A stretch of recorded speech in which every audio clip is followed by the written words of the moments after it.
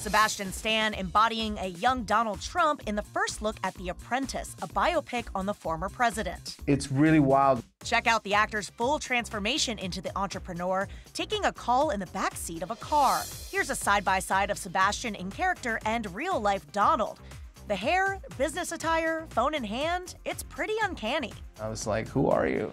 Also in the pic, Succession star Jeremy Strong playing lawyer Roy Cohn. But not pictured Maria Bakalova, who's set to portray Trump's first wife, Ivana. In the film, focusing on the business tycoon's early years of work in real estate, premiering later this year. In a way, relook at events. Sebastian's no stranger to big on-screen transformations. That's probably pretty accurate. Fans saw the actor looking completely unrecognizable for his film A Different Man, which premiered at Sundance earlier this year. Its official release date TBD for now. And then there's this.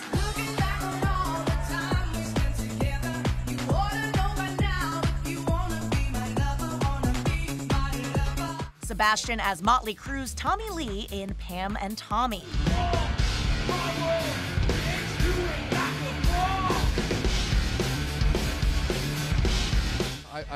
I didn't play the drums. I don't play any musical instruments, so just kind of going at it and learning from scratch was pretty terrifying. I mean, I guess he was labeled the greatest drummer in the world, so it just felt like big shoes to fill, but did my best. I know Sebastian, he's playing me, and from what he's told me, it's a really beautiful story. The role, which nabbed Sebastian an Emmy nomination, was opposite Lily James, who also did a complete 180 transformation for the Hulu series as Pamela Anderson. Every second that passes, this tape could be spreading. Baby, we will get it back. We had the very best hair and makeup team we could have asked for. And it was a pretty crazy process because I think it took 2 hours for myself and then 3 hours for Lily almost every morning, and then you pile that on to a 12-hour day, and it definitely gets interesting by the end. It was wild because I had never, I'd seen Lily in films and I'd seen her work before, and then when she walked out, the first time I saw her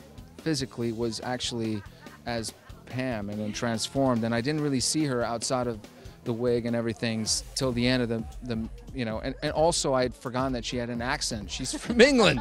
I was like, don't you have an accent?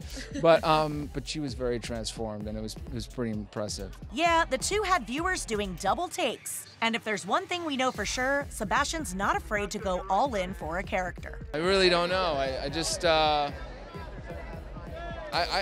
always fascinated by people, I'm fascinated by like, why do we do the things we do?